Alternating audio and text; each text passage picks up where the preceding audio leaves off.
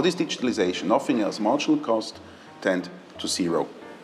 Each industry undergoing this process where marginal costs tend to zero have huge disruptions regarding what is perceived as a value I'm willing to pay as a customer.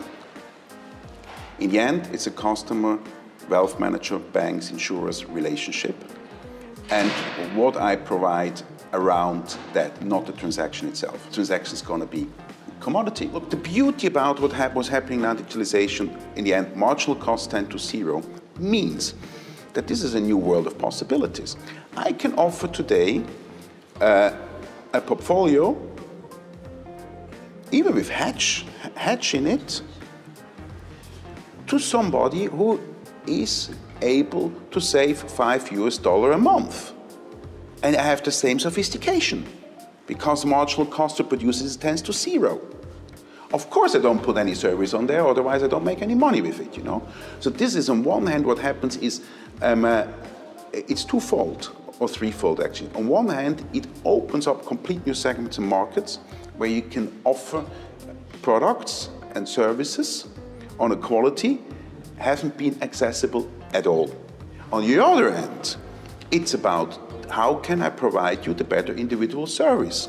Because it's more than investing. Wealth management is more than investing. Yeah? Within the financial service industry, we live in the most exciting times ever. Ever. We're going to see a shift where we're going to produce a lot of winners, but also a lot of losers within this industry.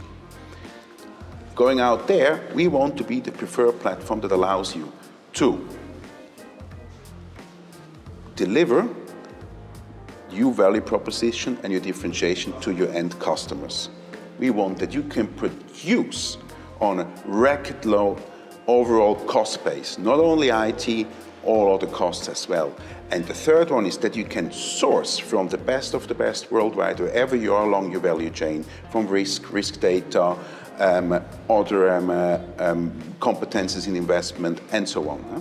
So it's like a new operating and sourcing model we want to provide to bring down dramatically the costs and to add a lot of flexibility, or the maximum possible flexibility, that however the relationship with your end client is, 2-meter distance or 200-kilometer distance, you can produce and change your value proposition and your proposition and deliver that what you promise to your market. Like, we are a network company. We would like to bring the best network effects to all participants. Huh? Because the platform industry has one distinction. Okay, we use all the tools and all the technology to produce exactly the same as a platform. But what we don't want to put a toll in between. Huh? So, because our mission is to bring down overall costs to the industry, but the intelligence and the flexibility up, huh? Same way.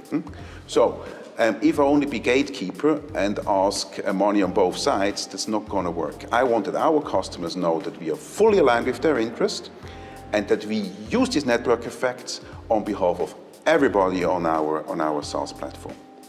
Our core value of our company is collaboration, internally and externally, to all our partners, which can be our customers or partners that supply and add value to our customers. That's all in the same collaboration mode and setup. We really believe in that. And we really believe in creating this like collaboration dividend and share it to everybody.